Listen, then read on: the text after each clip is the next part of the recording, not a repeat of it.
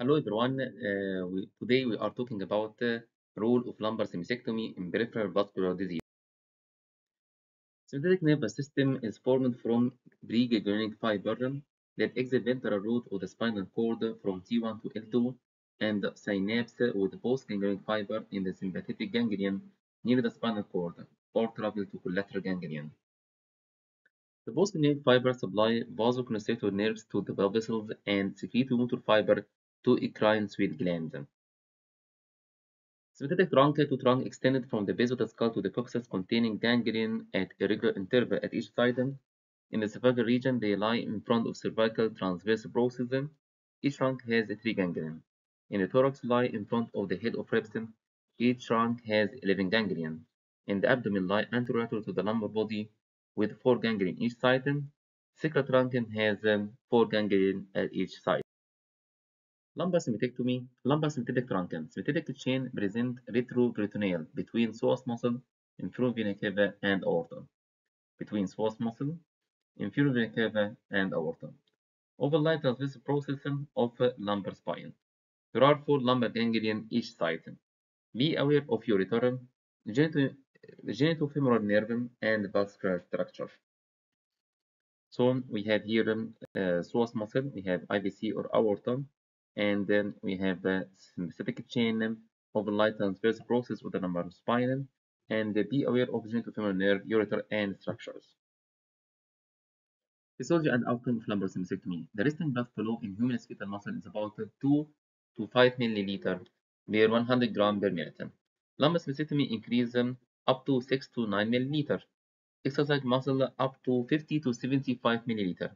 Therefore, there is no physiological basis for using lumbar sympathectomy for patients with intermittent claudication, being we have a maximum arterial vasodilatation.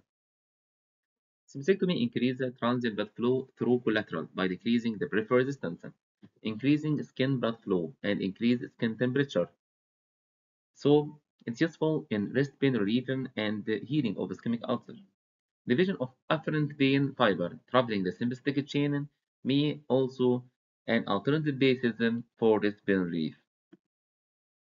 But the vasomotor tone is usually normalized within 2 weeks to 6 months after the operation. This transit effect is due to hypersensitivity of the denervated sympathetic ending to circulating catecholamine. Method of lumbar sympathetic chain neurolysis. Chemical neurolysis. A needle is inserted immediately below the level of transverse process of target vertebral body with injection of absolute alcohol. Radiofrequency thermocoagulation. Denervation is also possible with percutaneous approach using radiofrequency thermocoagulation with a comparable result to the chemical neurolysis. It requires all specialized needles and radiofrequency probe. Method of lumbar sympathectomy, surgical sympathectomy. This procedure is typically at level or below level of L2 to minimize the sexual dysfunction. Small communicating rami and blood vessels should be divided to avoid the risk of recurrence. There are anterior, anterolateral, and posterior approach. The anterolateral approach is the most popular approach. Laparoscopic lumbar sympathectomy using incision 2 cm at the anterior line between the costal margin and the iliac crest is also an option for lumbar sympathectomy. Complication of the lumbar sympathectomy, injury of the surrounding structure like genitofemoral nerve, ureter, lumbar veins, aorta, inferior vena cava. Post-sympathectomy neuralgia usually begin 1 to 2 weeks after lumbar sympathectomy appear in up to 50% of the patient. Sexual dysfunction. It consists of retrograde ejaculation occur in 25 to 50% of the patient undergoing bilateral lumbar sympathectomy, including L1 level. Failed lumbar sympathectomy, paralytic illness, hyperhidrosis, and part of bodies that remain normally innervated.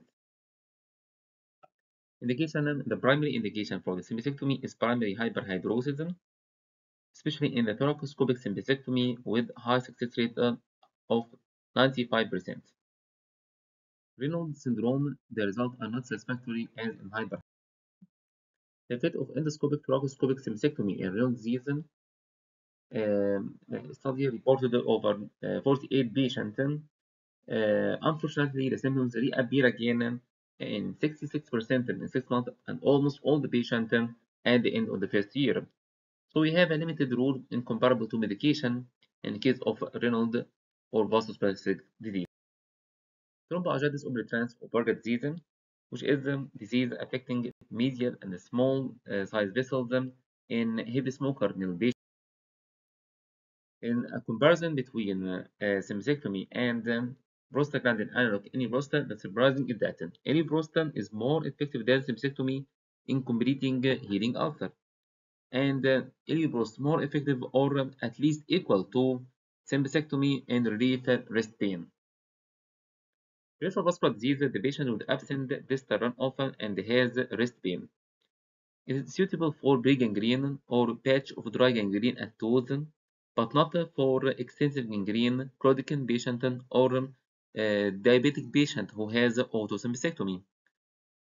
Sympathectomy has a positive role in 63 to 93% on case of peripheral artery disease.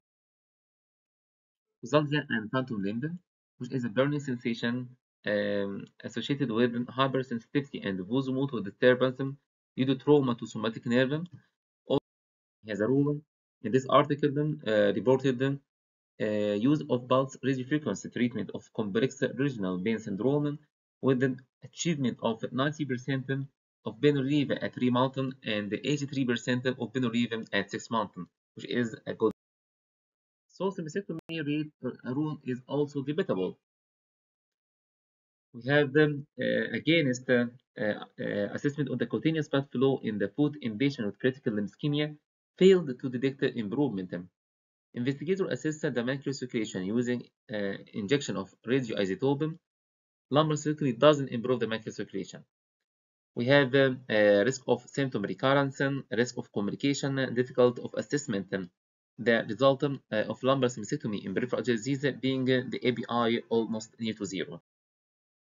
With the literature review of 130 academic articles over 50 years assessed the role of lumbar symphalectomy and it reported lumbar symphalectomy has a positive role in treatment of renal phenomena, thromboangiitis obliterans, non-revascularizable peripheral artery disease, hyperhidrosis, chronic pain of the amputee stump, and frostbite, with a positive effect in 60 to 90% in the peripheral artery disease and almost 100% in case of hyperhidrosis.